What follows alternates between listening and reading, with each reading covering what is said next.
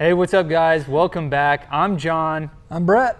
And today we're going to talk about networking. We're going to go over the differences between NMEA 2000 and Ethernet. Stay tuned.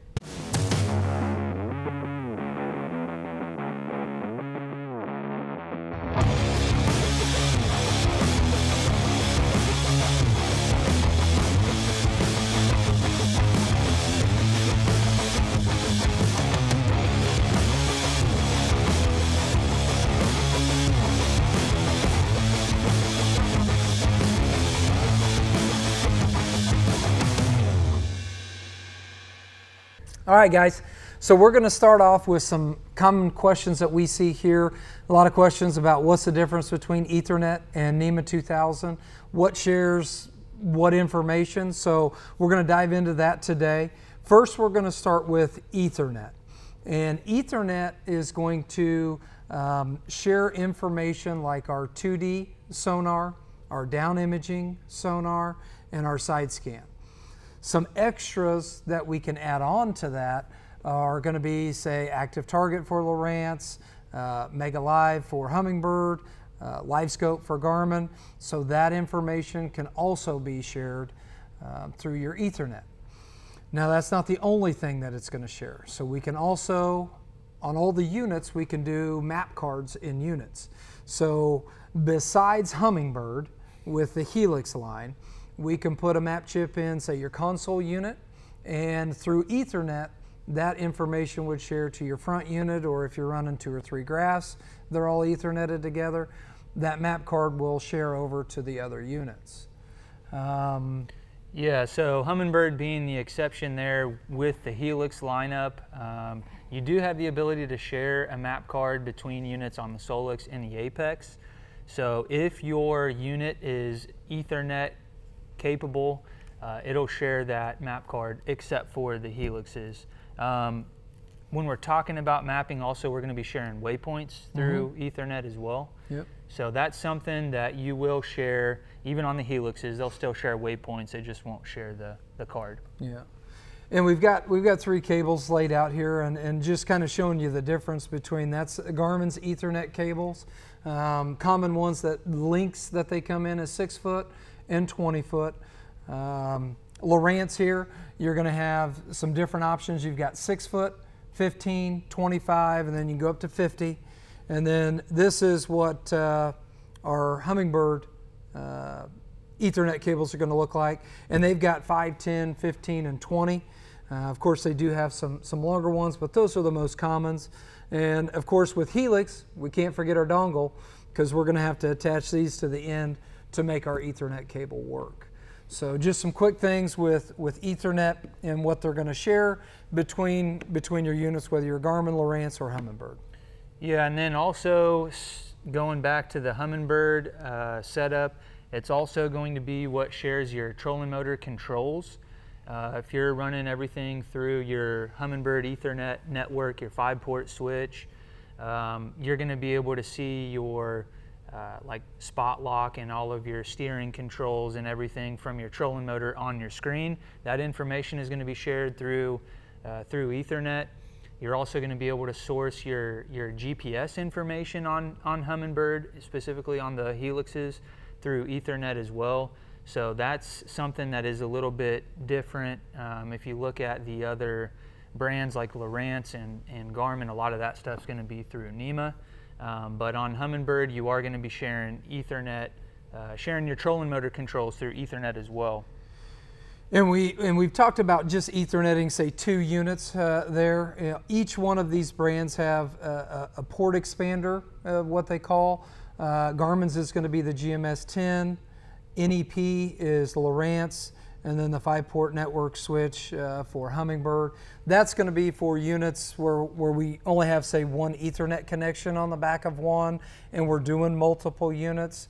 So each brand has a port expander, so we can hook up all the units, no matter if you're running a unit that's got 1 port on it or the bigger units that have 2 ports. So those are some other options there. Yeah, so if you're looking to share information between multiple units on your boat, that is definitely something you want to take into consideration if you're trying to compile a list of things to purchase. see how many Ethernet ports you have on the back of the unit, and if you have 2 Ethernet ports, you can just daisy chain them together. If you've only got one and you're Etherneting multiple units together, then you're going to need one of those boxes. So, and we did a video on that. That was a little more in depth, so you check that one out too. So, kind of walk you through those steps. And then the last thing that we haven't mentioned yet is radar. Radar is going to share through Ethernet as well. So if you're looking to add a radar to your marine network, that is going to be through Ethernet, I believe, between all of the brands. Yeah. So then we got the other networking option is NMEA 2000. So NMEA 2000, again, we did a video on that in depth of the T connectors and what they call the backbone.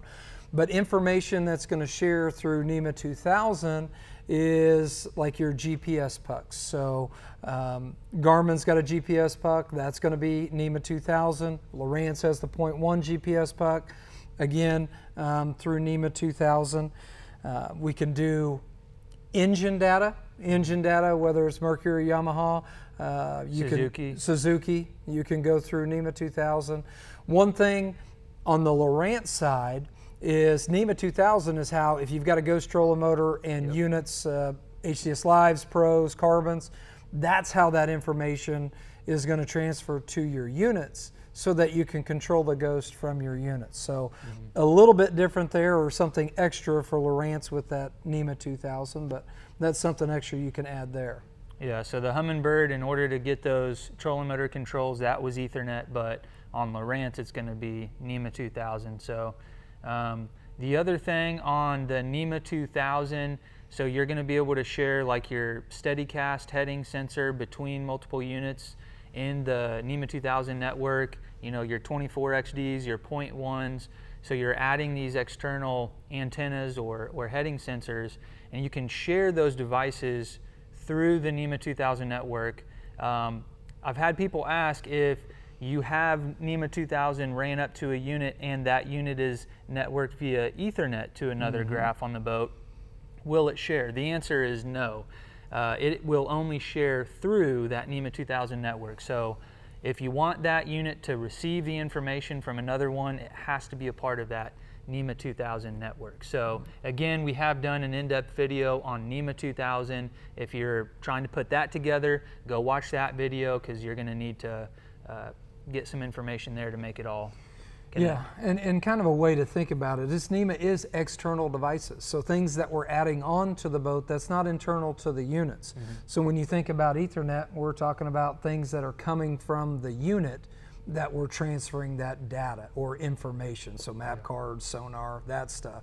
NMEA 2000, going to be external things. Pucks, trolling motors, anything of that nature. That's going to be kind of your difference there between NMEA 2000 and Ethernet. Yeah, one we didn't mention was stereo systems. If you have a stereo system on board, a lot of the times you're going to be able to actually pull over the controls onto your graph and be able to, you know, change the station, adjust the volume, all that stuff right from your graph. And you've got those options whether you're running Garmin, Lowrance, or Humminbird. Yep. Okay, guys, so that's our information today on the Ethernet and NMEA 2000. If you have any questions, give us a call, 316-313-4113, or shoot us an email at sales@russellmarineproducts.com.